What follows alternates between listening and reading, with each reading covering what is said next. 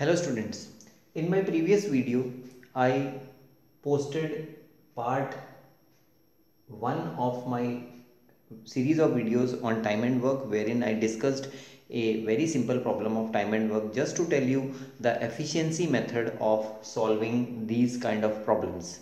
Now in part number 2 of this series I am going to deal with one very typical problem of time and work, which when solved through traditional methods will consume a lot of time, and now I am going to solve this through a shortcut.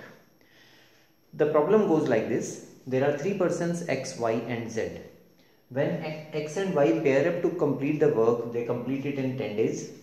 When Y and Z pair up, they complete it in 12.5 days. And when all three of them work together, they complete the work in 4 days.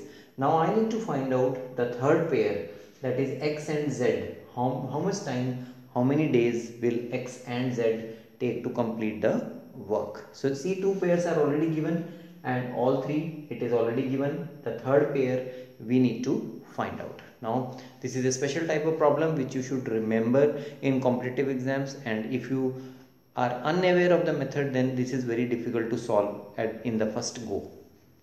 So how do we go about it? Now I am telling you the solution through the efficiency method.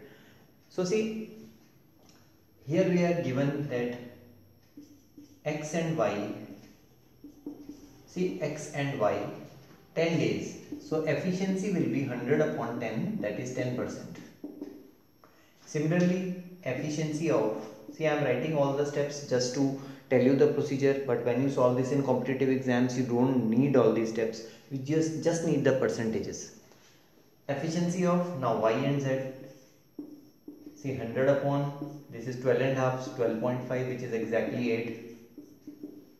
Efficiency of X, Y, Z, all three, 4 days, so 100 upon 4, that is 25%. Now see, you need to find out the number of days taken by X and Z. So first of all we need to find out how many days will X alone take and how many days will Z alone take.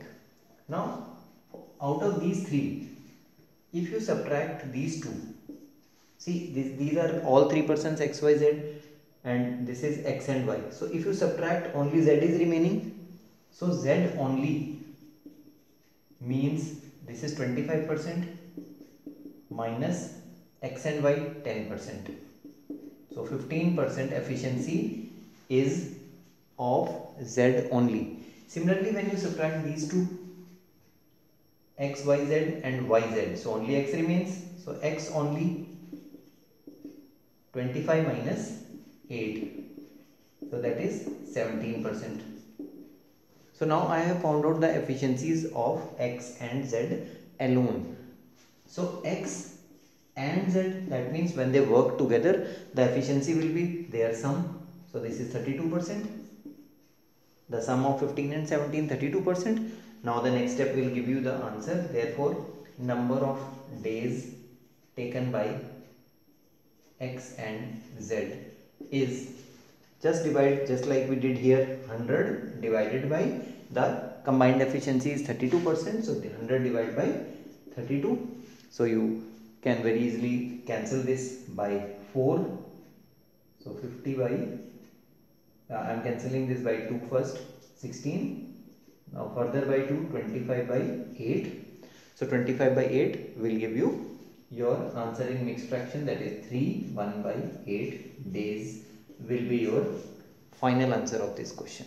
Now see, very simple procedure and no complicated reciprocals to be taken here, and addition subtraction of fractions is also omitted in this method.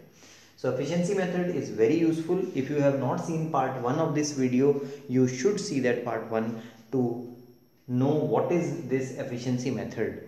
Only then you should carry on with the complex problems of time and work.